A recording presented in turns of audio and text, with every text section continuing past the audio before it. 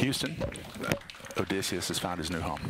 After a few tense moments in mission control, with flight controllers scrambling to solve a last-minute problem with the navigation system. I know this was a nail-biter, but we are on the surface, and we are transmitting, and welcome to the moon. NASA announces what it calls another giant step forward for mankind. Today, for the first time in more than a half century, the U.S. has returned to the moon. Today, for the first time in the history of humanity, a commercial company, an American company, launched and led the voyage up there. And liftoff.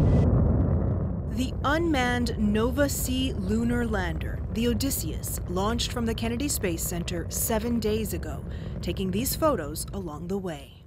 Everything that we learn from being able to succeed there brings back benefits to Earth.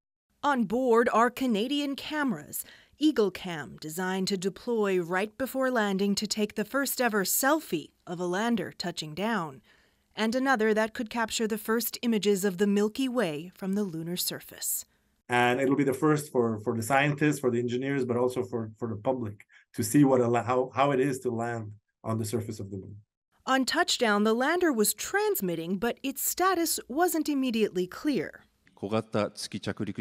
Other countries have successfully landed unmanned spacecraft.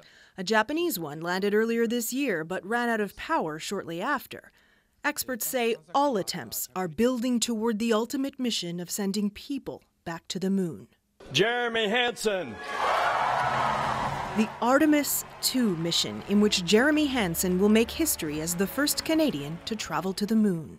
We've learned a lot from the Apollo missions, but we've now got even more questions driving us to go back.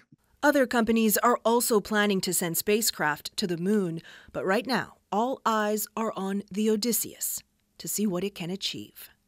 Kayla Hounsell, CBC News, Halifax.